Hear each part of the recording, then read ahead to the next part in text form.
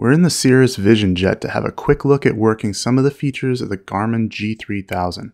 If you've used the G1000 or other platforms and are transitioning to the G3000 or just curious about what's going on with it, we'll briefly check out how to enter a flight plan into the unit.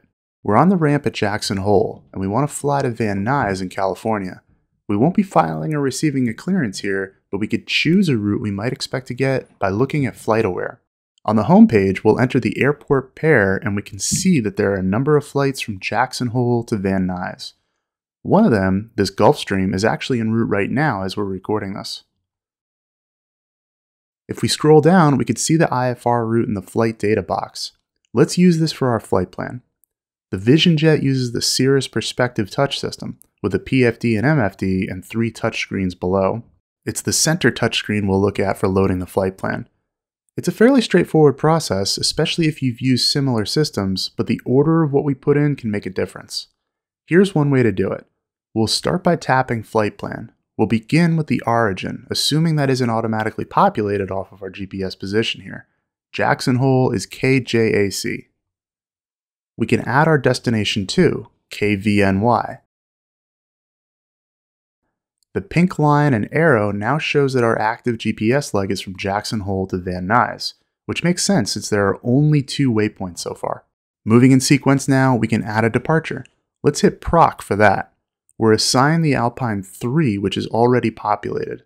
We should know which runway to expect from the winds, or sometimes clearance delivery will pass this along, but the Alpine 3 only uses runway 19, so that's what we'll be departing off of. We'll hit load and then back to see that populated in the flight plan. The active leg shown by the pink line and arrow is now runway 19 to the user waypoint, which is programmed by the GPS to be the point along runway heading when we should hit 400 AGL and should turn as depicted at 200 to intercept the radial to Kickney. One thing the real unit will do that's not simulated here is populate altitude restrictions. The SID tells us we must cross Kickney at 15,000 feet or hold until reaching that altitude.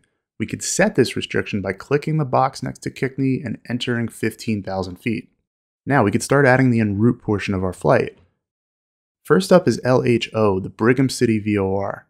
We should only see the one in the US, but the simulator has all the nav aids globally programmed into it, so we picked the appropriate one.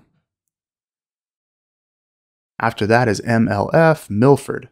Next, we have an airway. The way to input airways is to tap the starting point of it, here it's Milford, and then tap Load Airway. When we tap Airway, we see all airways that run through this point. We'll select ours, Jet 107. Now we choose where we exit the airway. On this flight plan, it's Barrel, then Load Airway. Next on the route is going direct to the Dottle intersection.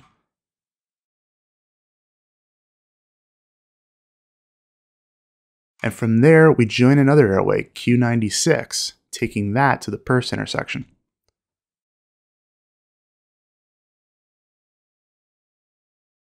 This is where our arrival kicks in. Notice we've already input the entry point for the arrival, so the transition we select will be the same, Perse. We hit proc and we're selecting the Janny 5 into Van Nuys. Then we'll tap transition and select Perse. After we load that, we go back into the flight plan and see the route. From Perse, it takes us onto the arrival and all the points along it. It's important to enter the en route points, especially the transition, before entering the arrival. If you do the arrival first and then enter the transition as an en route fix or leave it off altogether, it might cause a discontinuity in the flight plan, like on this one, because the unit won't know how to get from that Q96 airway to the arrival. Again, as with the SID, we should have all altitude restrictions populated in, but as that's not simulated here, we could input some, starting with the first one, 24,000 at Creme, to help with descent planning. So that's a very quick rundown on flight planning on the G3000 perspective. Nothing crazy complicated, even with a full IFR route with SID, stars, and airways, but procedure still matters.